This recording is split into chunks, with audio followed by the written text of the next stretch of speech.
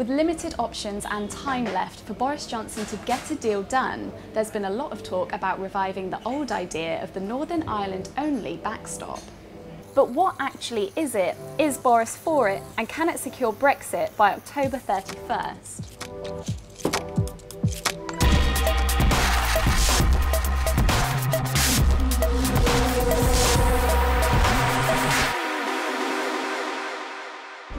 First of all, let's get into the nitty-gritty of what the dreaded backstop actually is.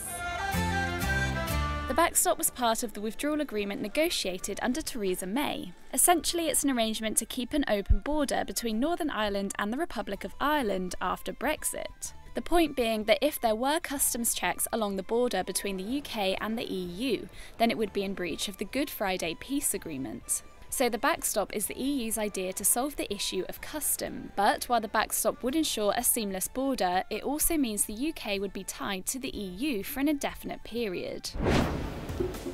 Which is not exactly what hardline Brexiteers had in mind. BoJo has insisted he wants the Irish backstop out of the withdrawal agreement. So instead, one option could be to turn to the old Northern Ireland-only backstop idea. The Northern Ireland-only idea of a backstop is a variant of it. So the Brexiteers had a big problem with Britain in its entirety being stuck within this EU orbit, within the same rules and regulations for years on end.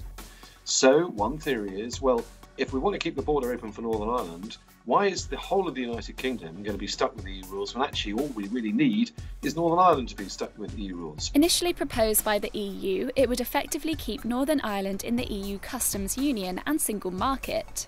This would leave the rest of the UK, England, Scotland and Wales free to make their own trade deals that aren't bound by EU tariffs. The DUP and other unionist parties believe that additional checks on just Northern Ireland would threaten the relationship of the union. However, a recent report in The Times said that the party would abide by some EU rules in a deal that divulges it away from the rest of the UK. That could be the lifeline Boris needs to get a Brexit deal done. But for now, Arlene Foster is publicly saying there's been no softening of the party's stance.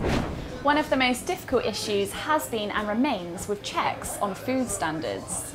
In recent days, Phil Hogan, Ireland's European Commissioner, said Boris Johnson has proposed one of the key parts in the Northern Ireland-only backstop, an all-Ireland agri-food zone, enforcing a single regulatory system north and south of the border for food and agriculture. But, crucially, it wouldn't cover tariffs on goods.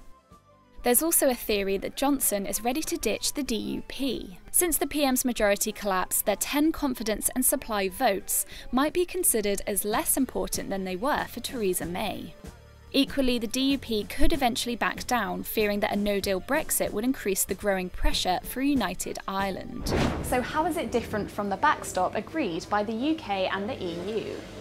Theresa May's backstop effectively involves the entirety of the United Kingdom following single market and customs rules. A Ireland-only backstop would only involve Northern Ireland following the same rules as the EU. And unlike the backstop in the withdrawal agreement, a Northern Ireland-only arrangement would, however, allow the rest of the UK to make its own trade deals. So will Boris go for it? Well, during a Facebook Live, Boris ruled out a Northern Ireland-only backstop. We will not accept either a Northern Ireland-only backstop. That simply doesn't work for the UK. We've got to come out whole and entire and solve the problems of the Northern Irish border. The Northern Ireland-only backstop in its entirety, meaning for everything, not just agri-food, but also all the other trade that goes across the border, is not possible for Boris Johnson now, and that's why I ruled it out, because, simple reason, he needs the support of those 10 DUP MPs to prop up his government. I mean, he has no majority at all. If he was to lose 10 DUP MPs as well, then he'd be in serious trouble. So that's why he's ruled it out. But with the clock ticking down till the 31st of October and no solution in place to the Irish border yet, time is fast running out.